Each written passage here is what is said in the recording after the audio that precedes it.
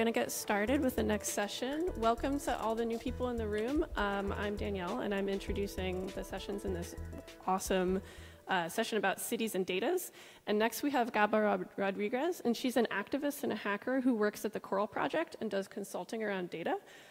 She loves the intersection between media and technology. She co-founded a nonprofit called DATA, which works with open data and transparency in South America. She grew up in Uruguay, and now she hangs out with me in Portland. So, Gaba. Thank you. Hello. Hi. Hope everybody see me. Okay, so today I want to talk a little about a project that I was involved until last year. I'm a software engineer, but I also work with data with different nonprofits and different governments. So I help Mexico City to implement a standard on open data. So I want to talk a little about my experience there and also about what is the standard. Let me move it because really I need to, it's better this way. Yeah, it's still there, okay. So first, what are public contracts? So I'm something else, two disclaimers. One, English is my second language, so I'm sorry if there's any mistakes. And second, I'm sorry there are no cats. So, yeah. What are public contracts? So an agreement to perform a particular task to benefit the community at large that is financed by government funds. Those could be from like building of bridges or airports like in Mexico City to contracts of cleaning services in the different organisms. So those are public contracts. Why is important to open them? Why we need, this is quite related with the talk before me. Seems to me because it's one of the reasons why we need to open data, no? In the case of public contracts, most of the corruption that we have in our governments is through public contracts. So having open data makes them transparent for everybody to use them, to cross them with other data, to see where there could be problems, allow to track the tenders and awards, allows the government to monitor implementation and how the public contract delivers services, deliver better value for money for the government. And that is a very important reason on why to open data around public contracts. It's not just for like the companies that are applying to these contracts to benefit from where the contracts are, but also for the government to be able to know what they are spending money on. No? That usually, as she was saying before, is usually different dependencies do not know what the other data in other dependencies are about, and so there's not much information inside the government. So opening the data makes like the civil society to work on that and help the government to deliver better value. And of course, prevent fraud and corruption. That's the first reason to open public contracts. So around 2013, 2014, there was a lot of interest on pushing different governments to opening contracts. So there was a partnership that was born that's called the Open Contracting Partnership. There were like policy experts, programmers, leaders, campaigners that try to see how that could happen, how they can build a standard on open data that is not only about the format and meaning of the data, but also about how to publish data, how a guide on from the beginning, because it's not as simple as saying, okay, open the data. Sometimes the governments don't have data on the contracts, or everything's in paper, like in the case of Mexico. So these partnerships try to advocate around opening public contracts. They open public contracts through disclosure, data and engagement, so that the huge sums of money involved are spent honestly, fairly, and effectively. So the contracting process. So this is in general, no, around the world for all the governments. We have different phases contracting. No? We begin in the planning, so when the different organizations try to think, okay, this is what we need, this is the budget we have, these are the project plans, this is a market study, so there's a lot of documents and information related with where the government wants to spend the money in. After they have a specific plan, they go in and post a tender, so they have notices to call the companies to say, okay, these are the tenders that you can apply to. So in that case, there's documents around tender notices, specifications, inquiries. And then there's different processes, depending mostly on the governments, on how they award that contract. No? And in that case, include details of award, the bidder information, bid evaluation. And then when there's a decision made about who gets the contract, then you have to sign the contract. There's the signed contracts, amendments, if there's some changes, final details, and also sometimes information about contracts that are like, that do not expire, that renew automatically. There's many ways that the contract could continue, no? And then the implementation, that is the part that mostly the governments don't have so much, but it's quite important. That is about monitoring how that contract went through, no? All the milestones, the payments, and the termination info, if that's appropriate, no? So from there, from that process, we built what we call Open Contracting Data Standard. That data standards, as you may or may not know, are the rules by which data is described and recorded. It could be standardized the format as well as the meaning. You're saying, okay, you have to publish JSONs or an API or something like that, and this is the information you need for each phase. And the specific Open Contracted Data Standard is a global non-proprietary standard structured to reflect the complete contracting cycle. So it tells you how to publish data in each phase, no? And how periodically to publish the data. The approach that we had around the standard is to publish early and iterate. So for example, most of the government can publish documents. That would be the first part, no? Not publish structured data, but just the documents and the contracts, and no? That would be something, the first step to start publishing data around open contracting. Then the other approach is try to have them to publish in JSON, in a JSON structure, and publish data for each step of the contracting process, create a summary record for an overall contracting process, reuse objects. So for Mexico, we try to get the list of organizations, tender information, line items, milestones, different kind of information around contractings in general. No? Then recommend data and document at basic, intermediate, and advanced level. So when we try to approach about opening contracts, we say, okay, you don't need to just do the 5 stars of open data. I can talk later about that. But you just publish the basic information, whatever you have. And then from there, well, now try to add this. Now, until we have all the levels of what people may use or may need. And the other approach is guidance on improving data collection and data quality, no? And a growing community of users and range of open source tools. Something very interesting about the Open Contracted Data Standard, or for me at least, it's quite interesting, is that it's a community effort. So, and it's work in the open. So the standard is being developed in GitHub, and you, as whoever, can go and see the different versions and see what are the possible extensions and possible features for the next version. And this is all feed from the specific implementations. Implementations in Mexico, in Ukraine, in Paraguay, in different places are feeding back to the standard on which things they need or not need, or what things could be good or bad about like how it's being implemented. No? So first, I'm going to go through different phases of how we go about implementing in Mexico, and how it's being implemented in general around the world. No?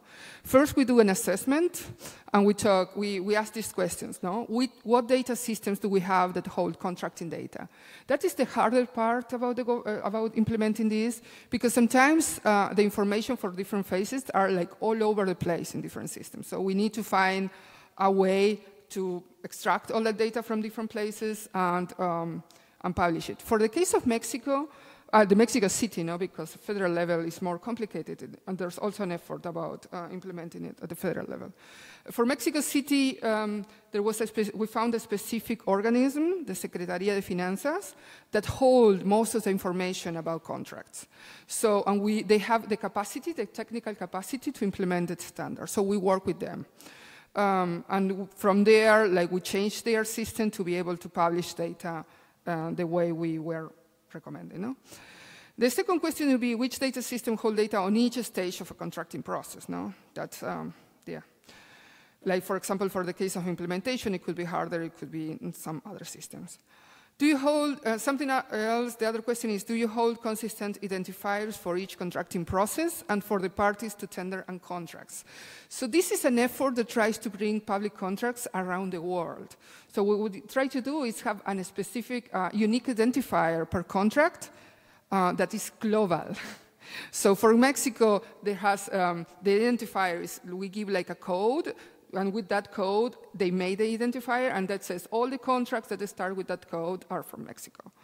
So people could, for example, like journalists or civil society could interact with contracts from different places, and they could understand also how that works. No? And then the last question is, what technical resources do you have available to help in the implementation of open contracting?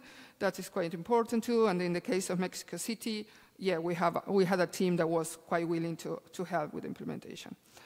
So here is like, continue with assessments. We write which systems they have for each of the stages, planning, tender, award, contract implementation. We ask, is the data structure? For the case of Mexico City, they had a law, a transparency law, that says, for whole Mexico now, that says every 3 months they need to publish a contract. But what they were doing is that somebody was going through all the papers and adding to a spreadsheet manually every 3 months all the contracts, and they were published that. So there was some information, but it was not coming automatically from their systems. So yeah. Then we ask if the documents are published. That would be the first recommendation when starting implementing. Because that's the validation of what we are seeing in the data, no? So that verifies that the data that they are publishing is correct. Then the revision history, we try to publish like photos of each part. You have the whole process, so we say, okay, first publish a photo of the planning. Then when it goes to tender, a photo. So you have like a control of different history revisions of the process, and with that you can have a better idea how the contract move on. No? And then access restrictions, because many governments, when they publish data, they require a login, for example, or an account. So one recommendation is that when they publish data, it should have no restrictions on access. No?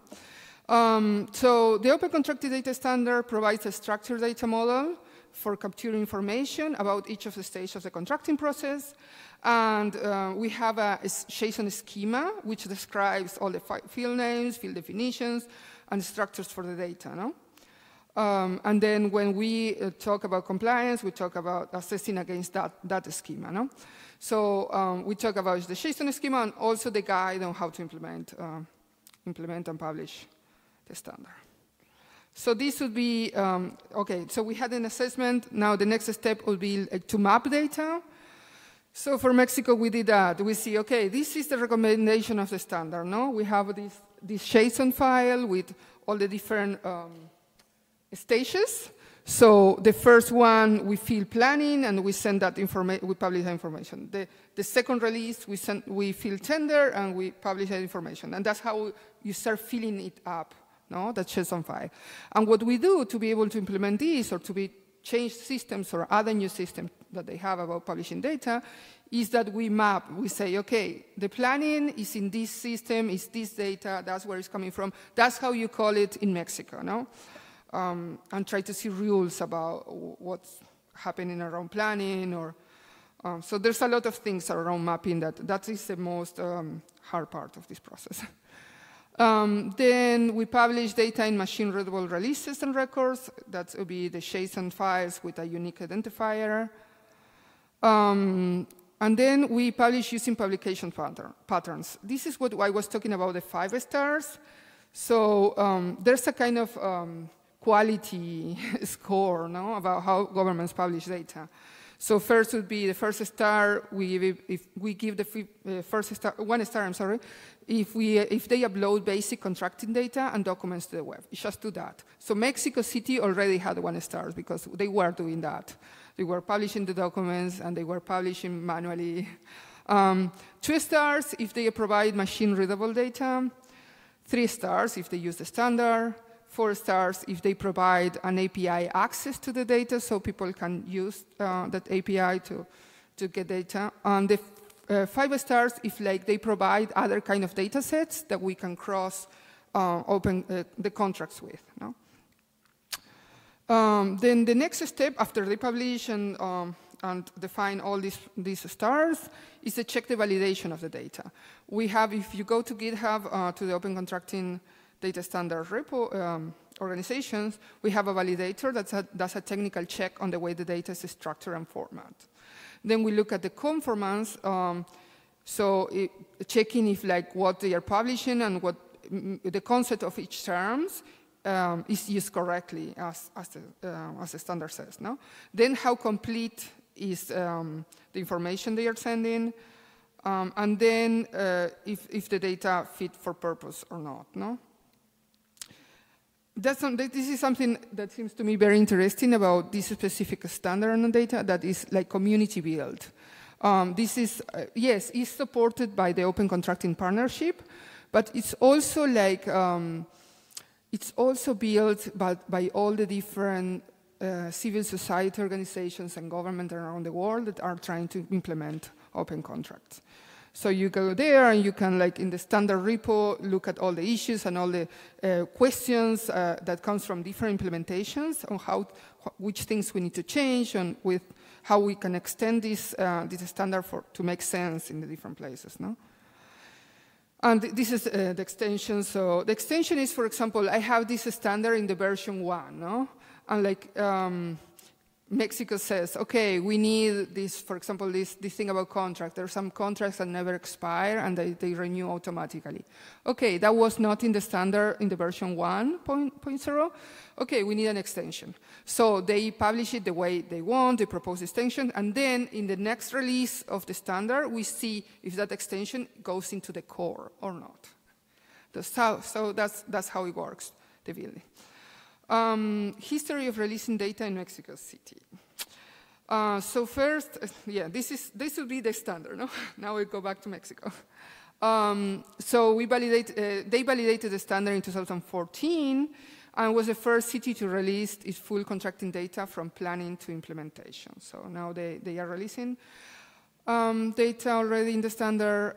There was a big thing about this is politics. That was very hard.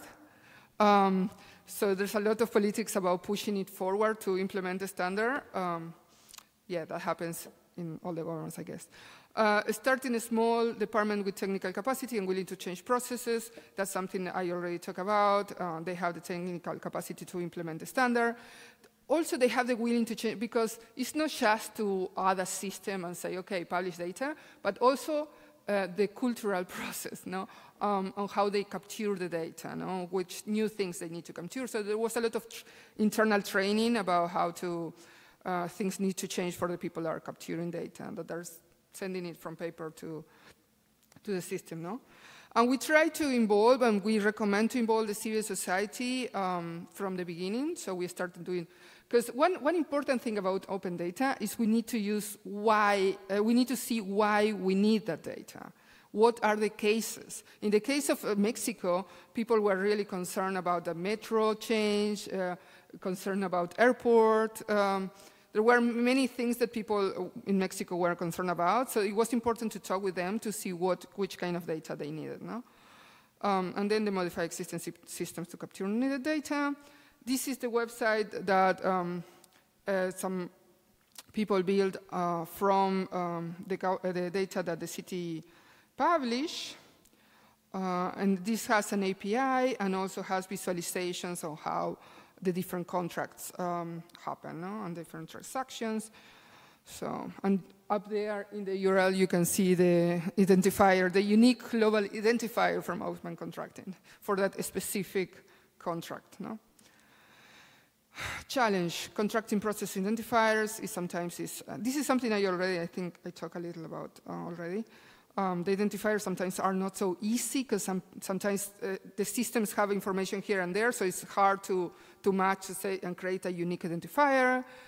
Useful data, you start with this organization that has the technical capacity and willing to change, but sometimes it's data only about not very useful. So that was one challenge. When starting involving civil society all the way, it's hard because mostly in Mexico and I guess in other places, it's hard for the civil society to talk with the government. Pushing to open critical organisms, process, and culture on capturing data, something I already talked about. Other places implementing OCDS, very interesting if you really want to read about open contracting, is the case of Ukraine. There was a civil society group that started pushing to open contracts, and they built this system called Prosoro, that is free software, and the government implement Prosoro in their own organism. So now they have this website that publish contracts. No? And other interesting places, Paraguay too, that this is a visualization that they did. For example, there they see what are the providers. Yes, they are the providers that get more contracts from the government. So it's interesting. By time, so if you go to their website, you can see all the interesting visualizations. That's it. Those are the links for if you're interested about this. Thank you.